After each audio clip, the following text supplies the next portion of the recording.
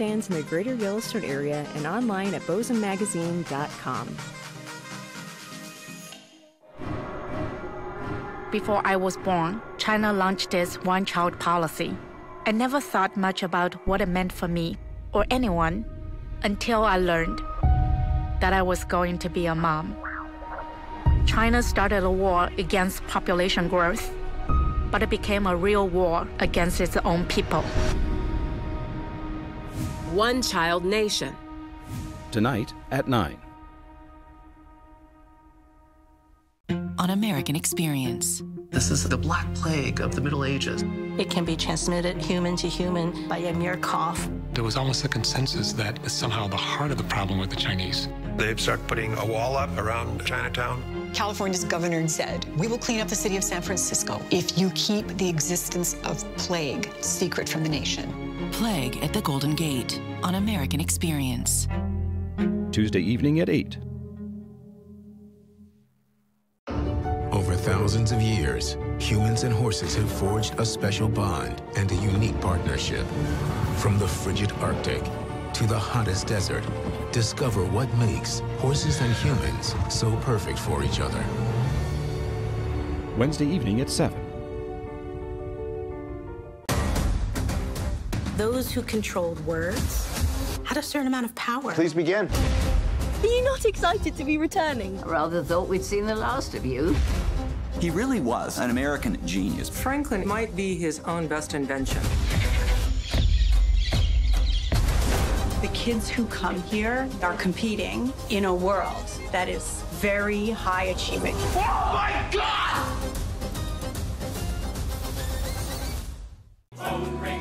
Great Performances goes backstage with Company, the vibrant comedy with a 21st century spin. We're listening to Sondheim with a different ear. Keeping company with Sondheim on Great Performances. Friday evening at 8. Here's a classic movie quiz.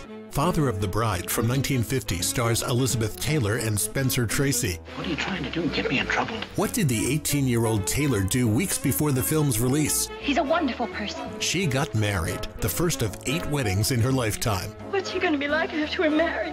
You provide the popcorn, the couch, and the TV. We'll provide great movies like Father of the Bride. Saturday evening at 8.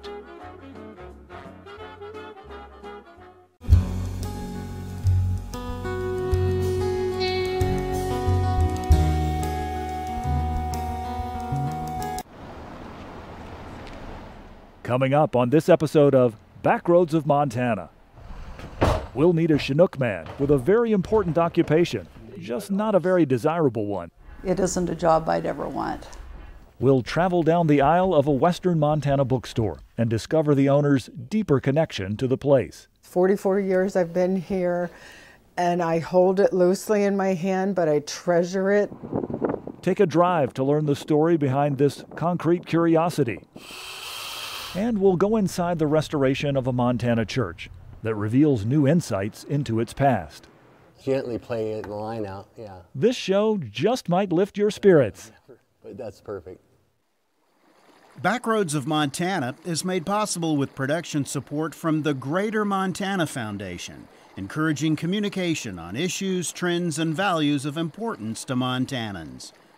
The Big Sky Film Grant and the University of Montana.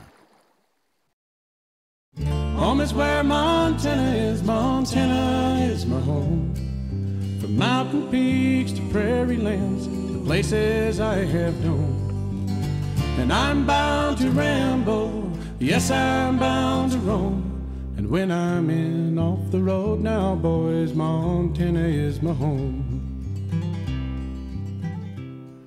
Welcome to Backroads of Montana. I'm John Twiggs. Yes, it is strange to start the show without William. It even feels odd to us. But he's entrusted us with the keys and to take good care in telling the stories of interesting people and places across Montana. Today, we're in the town of Gardiner. Throughout the show, we'll learn about the place that's a gateway to America's first national park. We'll dive into its colorful history, the surrounding natural beauty, and we'll see how Gardiner is recovering from a recent devastating fire downtown. Many small Montana towns have hardworking folks that supply essential services. Residents quickly learn who to turn to for specific needs. Our first story takes us up to the High Line, where one business owner can guarantee that eventually everyone will need his services. I believe that if you're not growing, you're dying, you know. 34-year-old Daniel Dahl does just about everything around the office. This is our linen supply. We have a washing machine. We do our own laundry. He crunches numbers, $85. manages his own fleet of vehicles. And it's a dirty garage because we have to keep moving stuff in and out, right? He handles freight. My kids will not want to do this for a living. And refrigeration. We have a cooler, a one-man cooler. But he's also responsible for the delicate details of the job. We're not here trying to win any art shows. It's a job that I want nothing to do with, so I'm glad that there's people like him that can be that way and do things. In a specialty others might consider somber, Do you want your mother to be dressed for the funeral? Daniel maintains a sense of humor. He definitely keeps a light work environment, which is good when you're working in this industry.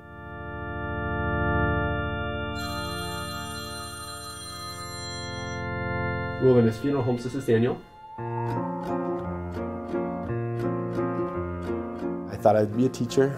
Teaching's fine, but it's really not cut out for me. And thought about being a police officer, but I'm too nice, I think, to be a cop. So I think you have to have a little more grit than I do, and because I'm just too nice of a guy, I'd probably not write a ticket my whole career, you know. So instead, he took a less popular path. Mortuary science, a specialty that requires a little bit of everything. It doesn't come easy to me at all, but it's something I really enjoy doing. And even though it's a heavier lift than other jobs, Daniel knows he'll never be out of work. You know, it's consistent, it's always needed, it's recession-proof, you know. I feel like it takes a really special person to be a funeral director, and Daniel does a really good job at that. It's like I meant to make her look this good. There's a personal touch to it. You know, he can relate to what you, kind of help you plan a service and help you make it go the way you want it to. And if you don't know what you want to do, he's there to help you with it too. I mean, so much to think about when that happens, you know, in a short amount of time. I hear the ring and I'm like, oh, somebody's calling again, somebody died, or yeah, his phone's never off. He comes home and he really worries about those families and stresses out that he's doing a good enough job for them. I couldn't do it without my wife, and I couldn't do it without this community. But as much as he cares for the living, to Daniel, those who've passed are equally important. I got a good color, so I don't have to worry about new makeup. I'm treating this person as if they were alive, you know? Sorry. Not meaning to drop your foot like that. I believe in the afterlife. I believe I'm responsible to the people I work with every day.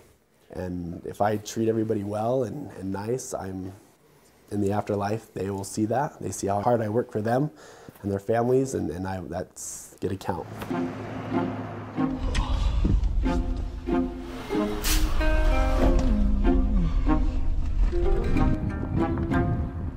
Daniel spends hours each week chauffeuring caskets between Highline communities. Each service often requires multiple trips, hauling the necessary equipment to the gravesite.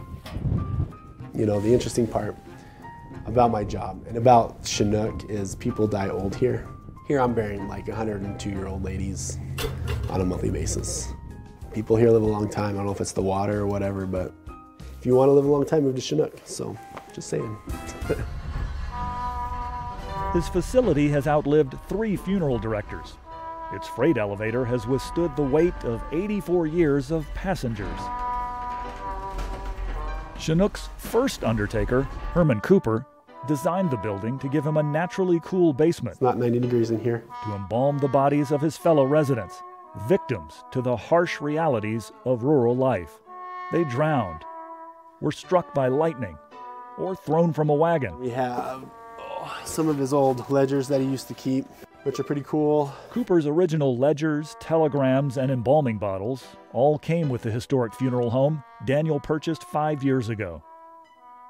They're still in the basement, along with a few souvenirs from the funeral directors in between. These are unfortunately cremated remains that haven't been claimed.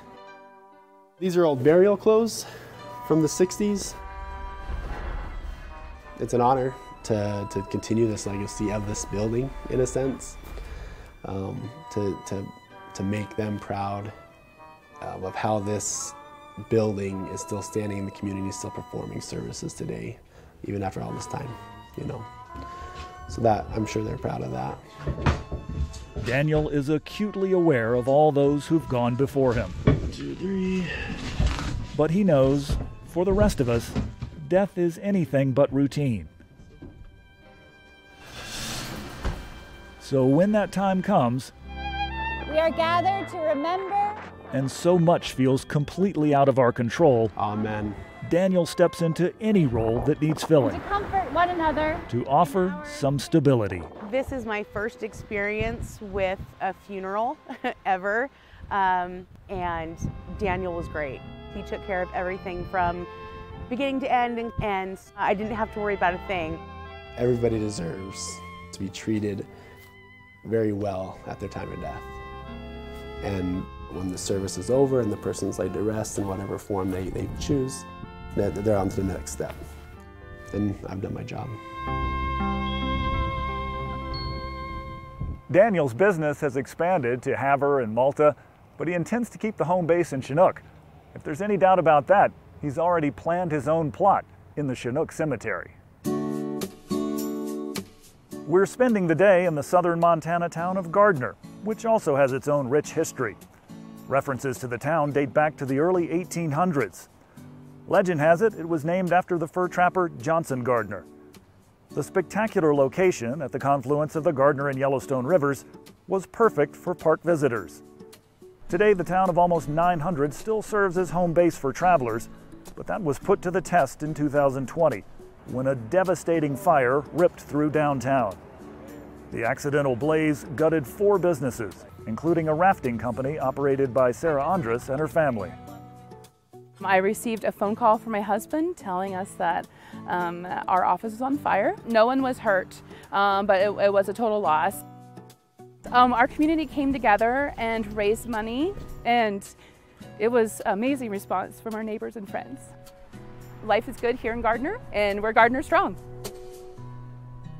Our next story also features a small business, a used bookstore. We're off to western Montana for a story with a dream, an untimely loss, and a bittersweet ending. The Montana Valley Bookstore smells the way every good used bookstore should. Most customers will come in and I can hear them go. It smells of wood smoke and old tomes, lots of them, over 100,000 to be more precise. Floor to ceiling, row after row. Even the basement features endless paperback options. But for the owner, Karen Wohlhart, perhaps one of the most important stories isn't on these shelves. It's in the unlikely way this huge bookstore came to be tucked into the main street of tiny Alberton. I want to soak up what's going on here. It was the early 70s, and Karen's father, Ken Wales, was lonesome.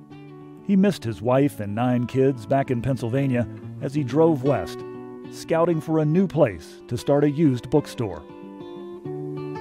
He bought a tape recorder and started taping letters home to us because he figured, I'm just streaming my thoughts and going to speak them into this recorder instead of writing them down.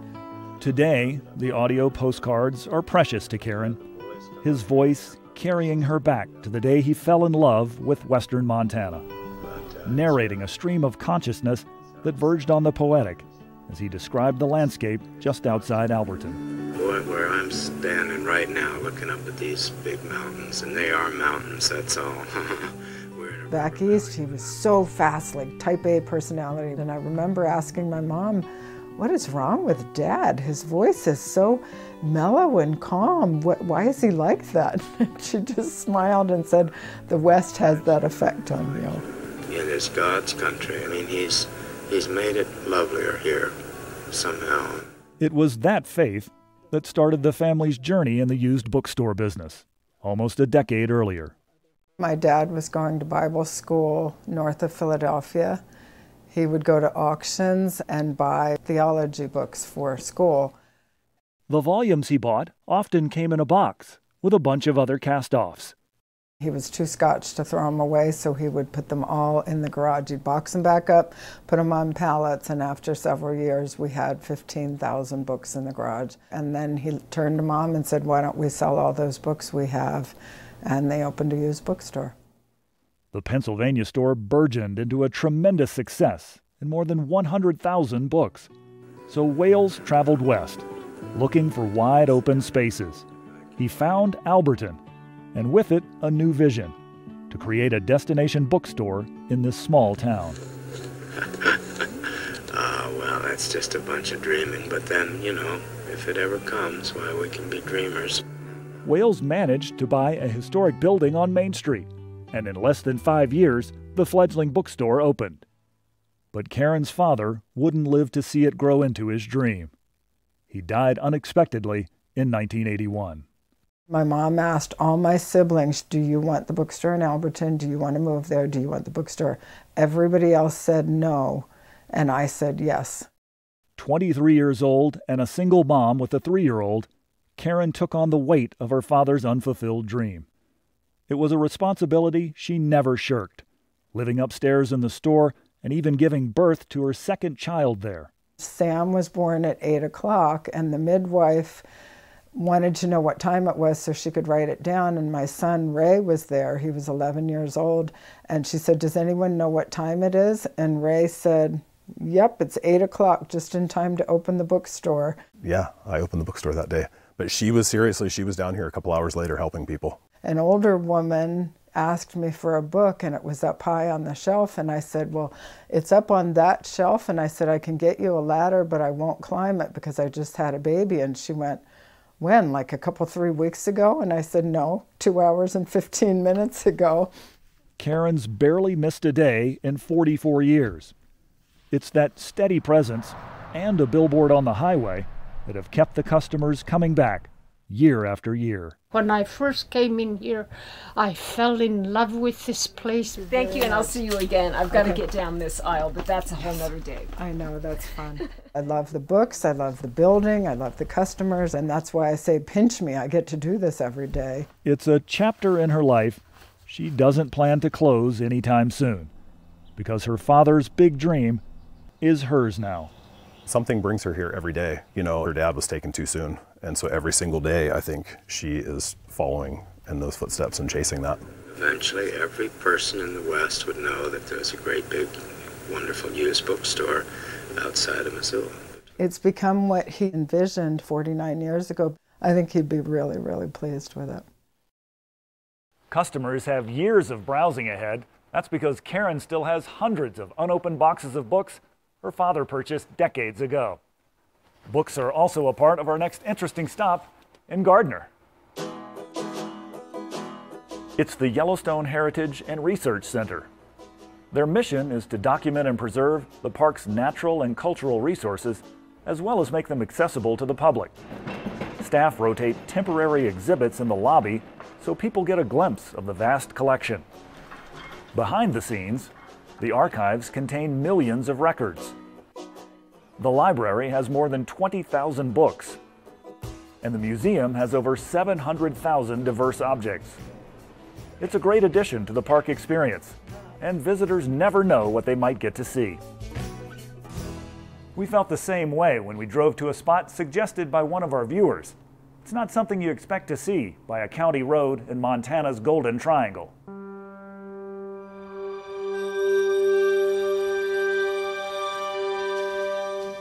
Well, how great that we're standing in the shadow of this massive structure that was intended to be an anti-ballistic missile ABM site. It's so big, you get a great view, and in fact, it's almost nicer not to be close to it because you don't see all the graffiti that's on it. Well, this is Ken Robinson, and I wrote Cold War Montana. The U.S. knew that the Soviet Union was building extensive anti-ballistic missile capabilities to protect their intercontinental missiles, So we had to keep up with those Joneses. It was just so controversial, but they finally got enough funding to get it started about 1970. It was a massive project. They estimated about $100 million per site. What was completed here took 23,000 cubic feet of concrete and over 6 million pounds of rebar are embedded in this. And yet it's only 2 stories of what would eventually have been a 5-story structure. Can you imagine the dramatic impact on a town of 2,500, I think Conrad had at that time. So the Army was beginning to expand the schools in Conrad. They'd build a big park. They were beginning to plan for hundreds of housing units east of Conrad. And oh, by the way, while all this was happening, the US and the Soviet Union were in serious negotiations by the early 1970s over an anti-ballistic missile treaty. So by the time the treaty was agreed to in May of 1972, one of the sites was 85% complete. This Conrad site was only about 15% complete, so you can guess which program they continued on. With the treaty requiring a shutdown here, it was impractical to tear down this monster. Just the amount of concrete and rebar that would have had to be buried or hauled off wasn't practical. So they took the easy way out, which was to leave it, and is a useful reminder, I think, for Montanans and visitors from anywhere of the Cold War. It's a relic of the Cold War. Some locals still refer to it as the $1 million mistake, mistake being the nice word we can use on TV, and in current dollars it's closer to $400 million. The government did eventually sell the land back, so the building is now on private property. If you're in Gardiner and heading down the appropriately named Park Street, you'll notice the businesses are only on the north side. That's because the Yellowstone Park boundary actually comes right to the sidewalk. Looming at the end of the street is the iconic Roosevelt Arch. In 1903, officials felt the park lacked a suitable entrance with sufficient grandeur, so over the course of 6 months, the 50-foot-high arch was built. It was not intended to honor President Theodore Roosevelt. He just happened to be vacationing nearby and was asked to speak at the dedication. The arch and the road obtained official status on the National Register of Historic Places in 2002. Our final story examines another historic structure in Montana. We travel to the Flathead Indian Reservation, to a place with a painful past. It's a beautiful building that will always be a work in progress. I've been going to church here ever since I was born.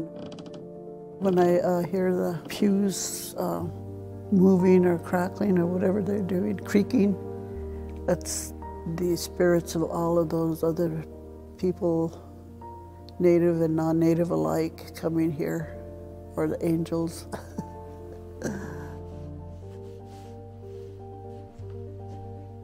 I was brought here when I was 6.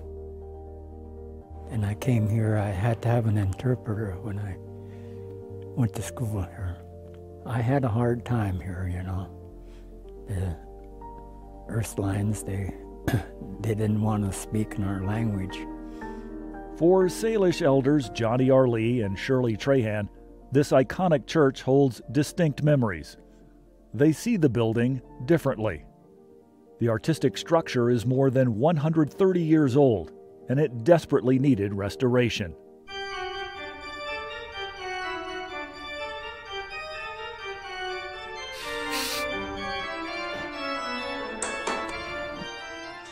The project lasted more than 4 years and cost about $1.2 million, mostly paid for by generous parishioners. The restoration started with meticulous cleaning. Along the way, they repaired 25,000 square feet of surface. They fixed thousands of linear feet of cracks in the plaster, and eventually they created about 100 unique stencils. Perfect, just like that. They used the latest restorative techniques on this ornate piece of history. This is an incredible project. It's a really important cultural asset to this community. For more than 30 years, Greg Marsters has worked around the country restoring historically significant buildings. He assembled a talented team of 25 people that included his daughter Selena. On this day, she's working on one of the 58 murals in the church. They were painted in 1904 by the community cook with no formal training, Brother Joseph Cariano. The murals are similar to a dry fresco, which made them fragile and a challenge to restore. Selena had to be an invisible artist. It's funny because like people want to be recognized for their work, but if I do my very best job, nobody will even know that I was here because you can't see it. I'm perfect in painting, you can't tell that it's even there. So when you hit the UV light, all of these purple areas are repaired. Now future conservators who encounter this work and try to do future repairs will know what we've done. You can see their restoration, you can see the care they're taking to not redo, but to restore. Restore someone else's work is a pretty amazing talent. They're not just workers, they're artists. Throughout the project and pandemic, the church continued to function. During the next phase of the restoration, there were more discoveries to be made. In 1891, more than 200 Native Americans worked on the building. 130 years later, Greg was about to find something very few people had seen, because it was 50 feet above the church floor. On the main beam, across the top of the vaulted ceiling, the workers left a maker's mark of sorts. Greg noticed sets of tiny buffalo hoof prints in gold leaf. Every unexpected discovery of original work is it's like Christmas morning for a little kid. That had to have been something that was significant to them and that they did specifically to have it be there as part of the energy of the building, like a blessing. That energy was always intended for everyone, a place where natives and non-natives gathered to worship. But those two worlds collided. An Indian boarding school run by the Ursuline nuns was next door and utilized the church. Combined, they left multi-generational scars on the very people who invited the Christians into the valley. Johnny R. Lee was a student there, and for many reasons he drifted away from the church. But eventually, he had his own restoration. And it took a while. Finally put my two worlds together. No difference, you know. We always had Creator. Amot, can they call him, and God, you know. The people know that we're remorseful. That being said, that doesn't excuse the pain that they might have suffered, or definitely the pain their ancestors suffered.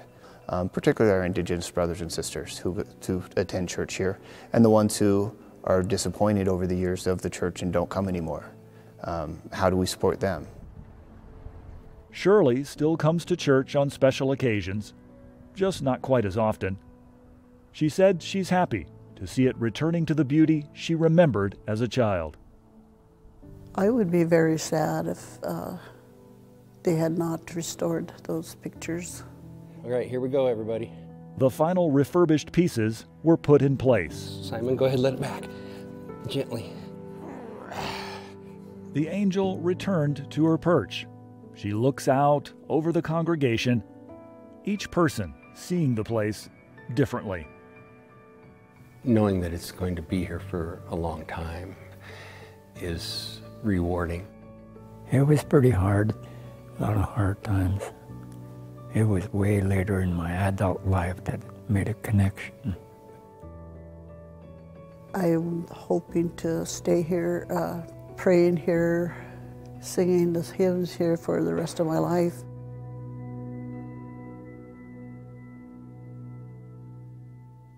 Just like the spiritual element, the physical restoration is an ongoing process. The next step, a restorative treatment for the outside of the church. Well, we've run out of time for this episode.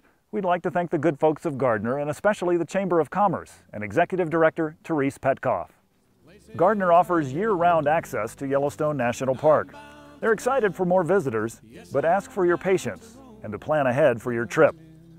We're always planning for more interesting stories, and we appreciate your help. If you've got a story idea, follow us on Facebook and message us there. Or you can write to us at Backroads of Montana, University of Montana, Missoula, Montana, 59812. We've got more great stories to tell and 2 lanes to travel. I'm John Twiggs, and we hope to see you out on the Backroads of Montana. Backroads of Montana is made possible with production support from the Greater Montana Foundation, encouraging communication on issues, trends, and values of importance to Montanans. The Big Sky Film Grant and the University of Montana. Mountain peaks to prairie lands, the places I have known. And I'm bound to ramble, yes, I'm bound to roam. And when I'm in off the road now, boys, Montana is my home. Coming in off the road now, boys, you know I'm heading home.